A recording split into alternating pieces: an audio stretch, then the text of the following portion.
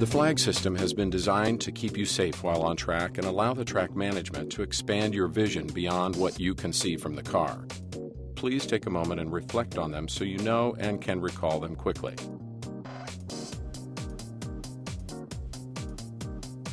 The green flag, displayed only at the main starter stand. When the green flag is displayed, this means the course is clear.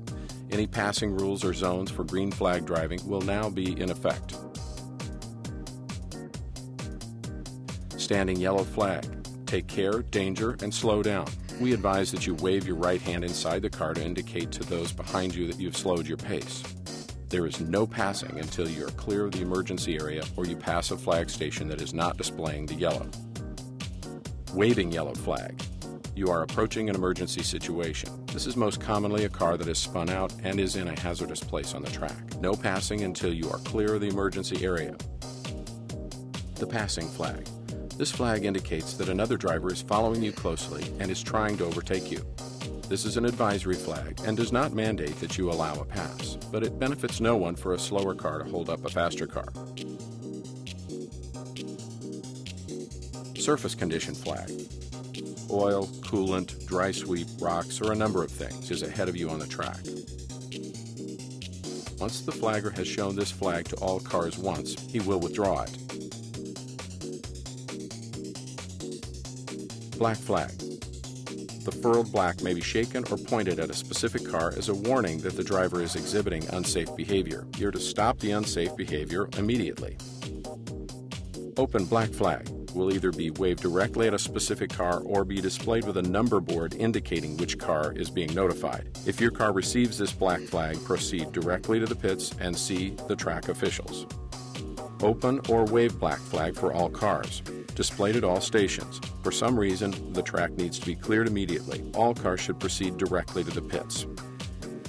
Mechanical black flag, or the meatball, shown to a specific car that has an apparent mechanical or safety issue that needs to be corrected immediately. This could be a fluid leak, a door and hood not latched, or a variety of other concerns. If you receive this flag, you are to exit to the pits where track officials will notify you of the problem. Red flag.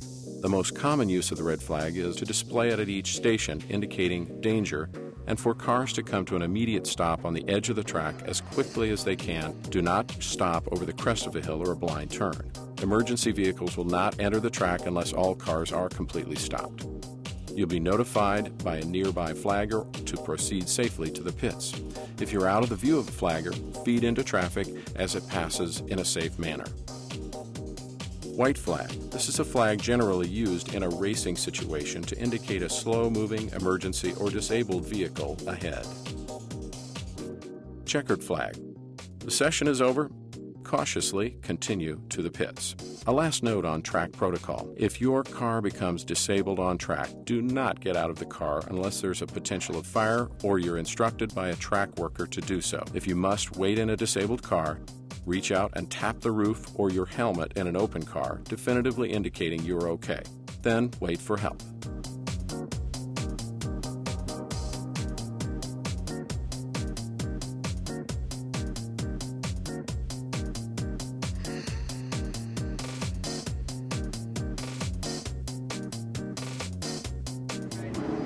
Come.